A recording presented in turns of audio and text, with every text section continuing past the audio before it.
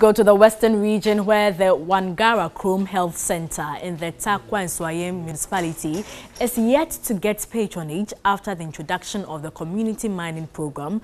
The facility is also yet to be enrolled onto the National Health Insurance Scheme. In Chemia, Wangala and Bedukrom are some 3 communities located about 6 kilometers from New Mankasim resettlement community. Their settlement fall within the catchment area of 2 mining firms and used to have increased population due to the activities of illegal mining known as galamsey. In March last year, many residents had vacated their homes following the deployment of Operation Vanguard team to the community. Adjoining communities benefited from a health center donated by Anglo Gold Ashanti Ediaprem Mines to cater for the basic health needs of the people after the makeshift structure serving as Chips Compound became weak. The new health center has been built to include everything the facility needs to run, but patronage remains slow. Opinion leaders are confident of improving the situation. Government has introduced a community mining program in the area, so health workers are hopeful the facility will be fully utilized.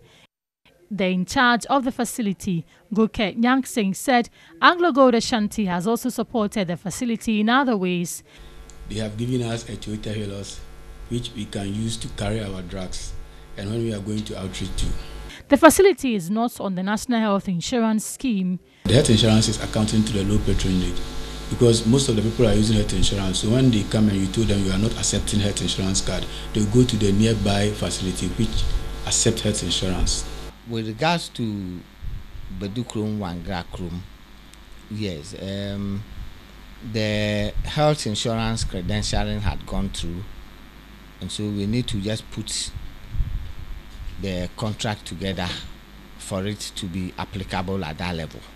Takwa and Swayem Municipal Health Director Emmanuel Afeokum said more resources would be required to improve health care in the municipality. The future of the health sector is bright in as much as we are showcasing the gaps in service demand in the area of health infrastructure and the area of bridging the gap in geographical access to service delivery.